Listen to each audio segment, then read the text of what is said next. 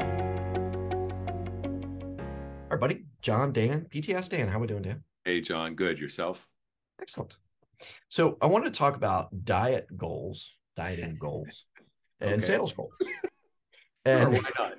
why not? What got me thinking about this was our son wrestled somewhat in high school. And if you know anything about wrestling, teenagers' behavior around making weight can oftentimes be insanely bad. Hmm. Meaning they will starve themselves, they'll wrap themselves in trash bags and go for a run and all kinds of things. So you can have dieting goals. How you're trying to get there really matters. And are you doing the right things in the right way and all that good stuff? And it got me thinking about the sales side. So we have sales goals. And the question is, are you going about doing things the right way day in and day out? Or are you taking an approach of trying to scrunch a lot into a very short period of time? Are you cutting corners, that sort of thing? So can you talk about those goals and some of the things you've seen salespeople do, good or bad, to get there? Or things I've done, good or bad, right? Because All of I've us made have a done lot of that. mistakes.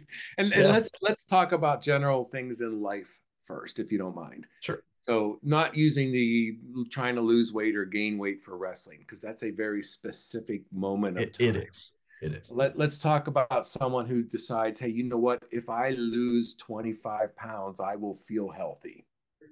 Or if I make an extra $50,000, I will feel more successful, right? Sure. It's those types of correlations that we have to look at. And I was someone who at one point was on the Atkins diet and I lost Okay. 35 pounds, right? And I felt great.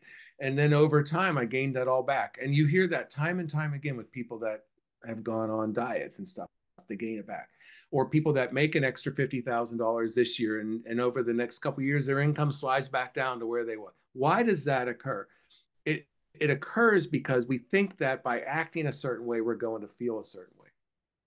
What needs to happen is we have to feel a certain way and then the actions follow.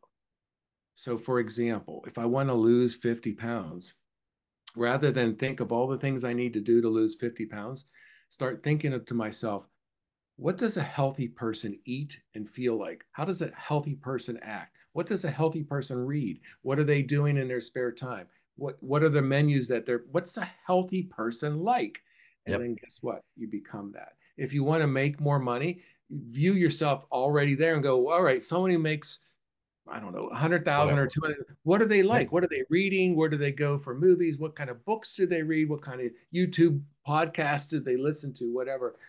Start acting like that person and you will get there. So what I'm trying to get at here is we've got to take certain parts that aren't working and throw them away and start believing that we're already there or we're going to be there, and then everything follows suit. And I think what you mentioned earlier about the dieting side, and you referenced your own experience with Atkins, is too often we think of when we've got a goal out there and we hit it, it's more of a finish line. Yeah.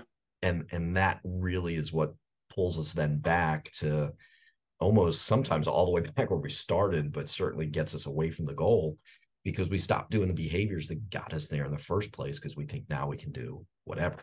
Mm-hmm. And it ends everything for us. So If you want to work 4 days a week instead of five, start.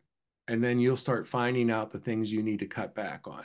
Start yeah. researching it. How do I do this? What can I look at? As opposed to going, oh my goodness, how am I going to do right? And you start coming up with all these plans that may or may not work. Just do it and Yes. start acting that way. Yeah, and what somebody taught me is, and it came up around the dieting side, not wrestling related or anything else, but somebody that was working through it, and somebody that had yo-yoed for a while. So they would do a diet, they'd get there, they'd bounce back, and done this over many years. And she walked me through. She's like, it's probably 6 or 7 times I've gotten to the Wow. goal and then I fall back. And she said, what I realized finally was when I hit the goal, I need a new plan. Mm. And because I'm not trying to get to zero weight, but I need a new plan. And unfortunately, I'd get to the goal and I'd feel like I can now do all the things that I wasn't able to do before to get to the weight loss. And that's where the change occurred for her. That's So pretty cool. yeah. Mm. All right, everybody. See you in the morning.